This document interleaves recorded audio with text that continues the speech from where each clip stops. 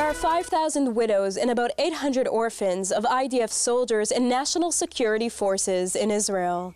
Every one of these families has a unique and tragic story of loss. This is the story of the Luft sisters, teenage girls who lost their father Tzvika in a helicopter accident when he served as a pilot during the 2006 Israel-Hezbollah war, also known as the Second Lebanon War.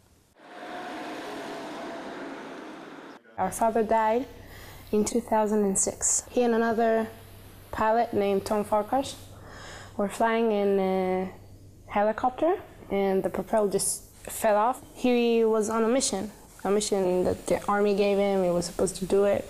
He loved it. He loved to fly. He died in the first second that they started falling, so he didn't really suffer. My dad was amazing.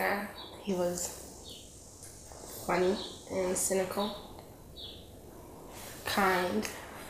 I don't know, my dad. The whole package. He was unique.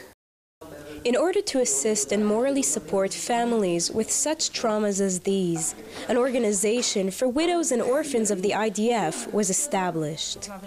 They coordinate activities in summer camps for the children so they can speak and relate to other kids with similar life experiences.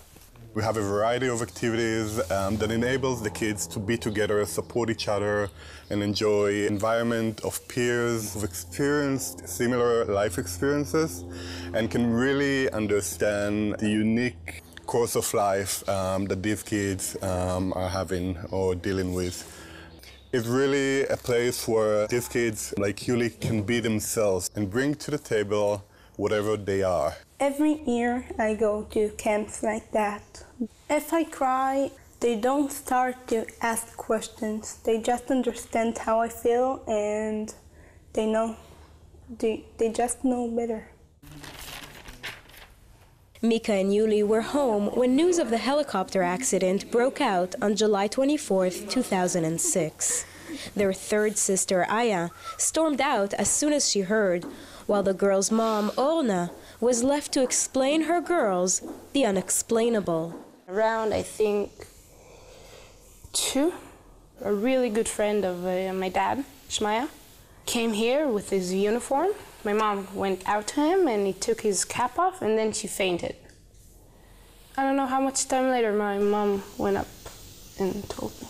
She was wet with tears, and he told me, Mika, your dad is dead, and like 5 times.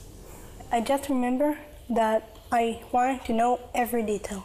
I wanted to know how he died, when he died, and I want to hear it again and again and again. It was really hard on my mom. They were best friends.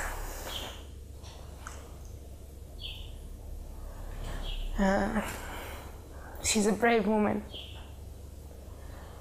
She didn't really fall apart.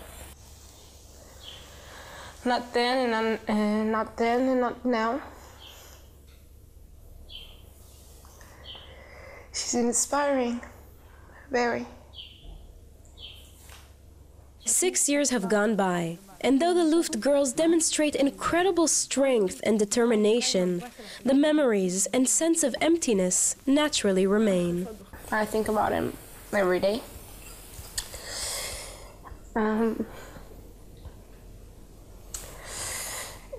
Everything little, actually, like coffee or a basketball game, everything. Now I'm going to enlist the army. That's also reminds me of him. I don't know, he's everywhere and nowhere. In Israel, there are thousands of such stories of Israeli family men and women who died and were murdered in the name of their country, leaving their spouses and children to live with the empty space. These men and women are commemorated on Israel's Remembrance Day for the fallen soldiers and victims of terror. For jn1, I'm Sivan Raviv, Israel.